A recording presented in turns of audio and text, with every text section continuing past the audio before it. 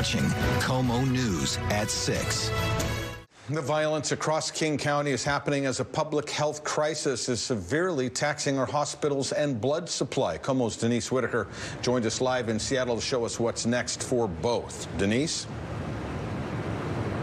Let me start with that blood supply. BloodWorks Northwest tells me they need at least 1,000 donors every day in order to meet the needs of the local hospitals that they're supplying with the blood they need to keep people alive.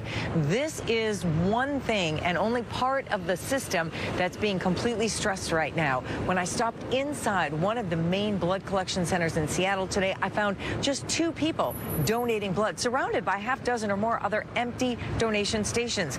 Medical Director Dr. Kirsten Alcorn tells me they need all of those donors to keep those hospitals supplied. That supply dropped by 700 units during just one 10-day period last month. People on vacation not coming in to donate. And when you talk about a public health emergency of violence, if we suddenly have 3, 4, 5 gunshot wound victims who might need many units of blood each, then you can see how that impact just grows. The rate of firearm injury across the country and locally has been increasing year over year, and most dramatically in the last couple of years. The problem's so great locally, Harborview Medical Center now runs a violence prevention program.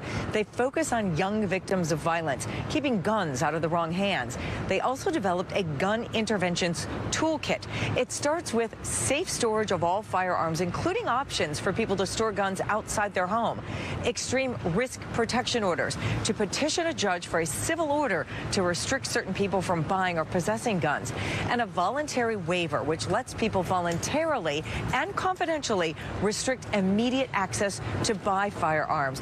And I learned from Seattle City Council member Lisa Herbold today that the City Council right now is looking at finding some money in their next budget cycle to expand some of those programs that we already have in place to people older than 25, because most of those programs right now really cater to younger people 25 and under. Live in Seattle, Denise Whitaker, KOMO News.